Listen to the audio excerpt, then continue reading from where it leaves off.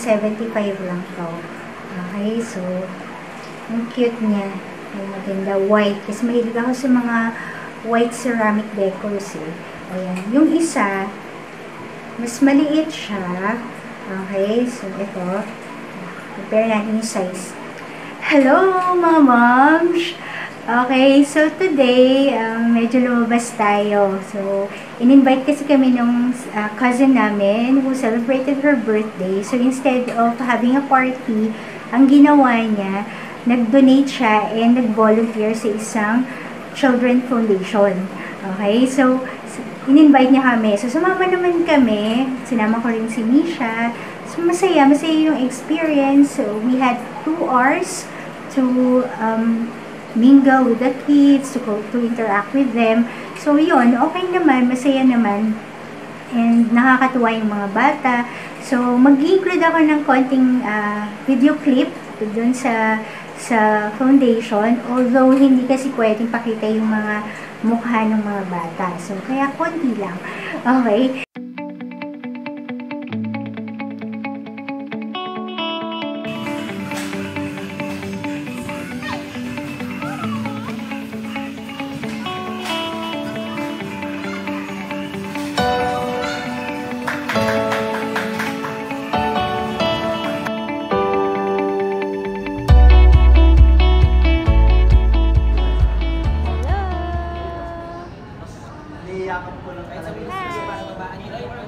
Galing kami sa cribs. Misha, yummy. You're only eating the chocolate. Hi, Tita Nace. Hi. How was your experience at cribs? It was great.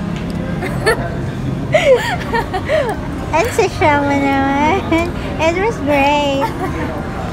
Misha! Ito ang batang nag-enjoy makipaglaro sa mga babies din eh. Okay. Yan. Uwi na rin kami after.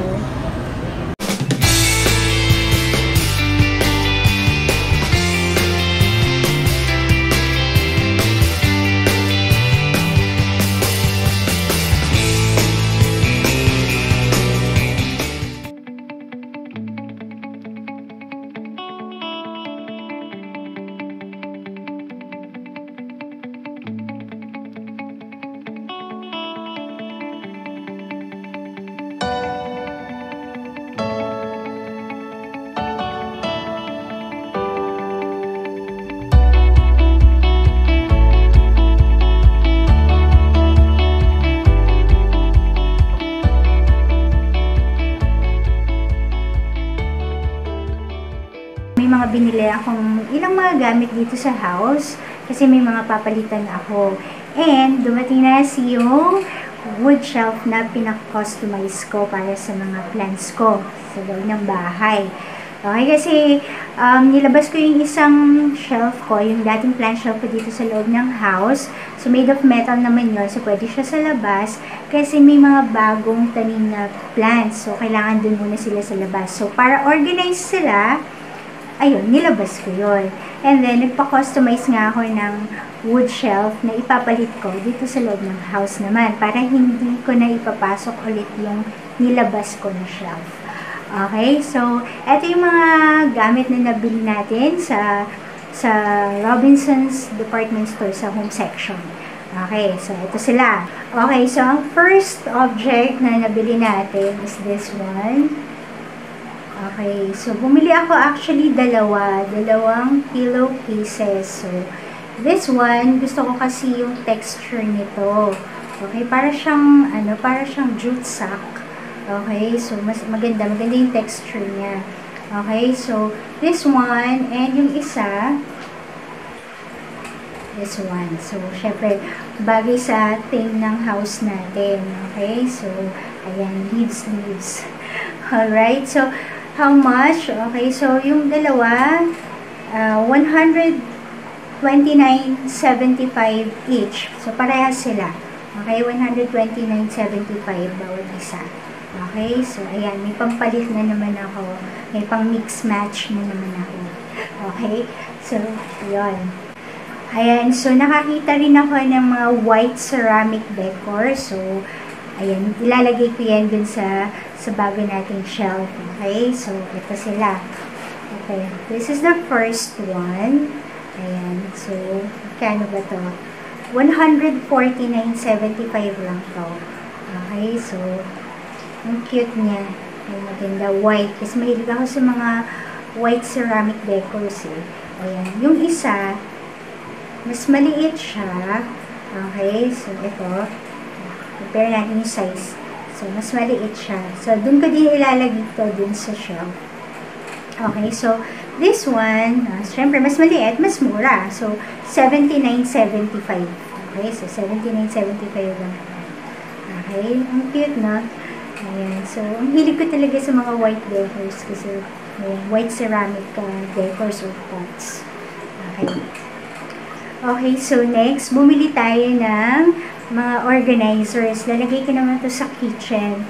Okay, though mga plastic lang din sila. So, ito sila. Bumili tayo ng baskets. So, dalawa yan. Ayan, okay. So, matchy-matchy para magandang tignan. Okay, so magkano ba to? 89.75 each. Okay, so 89 pesos and 75 centavos. Hulog, sorry. Ayan, 89.75 each. Ayan, so dalawa to. Okay? Ayan. Bili din tayo ng soap dispenser. Okay, so ayan. White din. If you notice, halos mga white yung mga items na binili ko kasi ewan ko, mas gusto ko yung white para malinis tignan. Okay, tsaka match, magkaka-match sila. So, yun. But I do choose other colors din naman. Okay, para may pop lang ng konting colors din. So, etong soap dispenser na to, plastic lang. Okay, so, 89 pesos and 75 centavos. So, ayan. Okay, so, actually, baka dito sa baba ko ito gamitin kasi may soap dispenser na ako dito sa taas.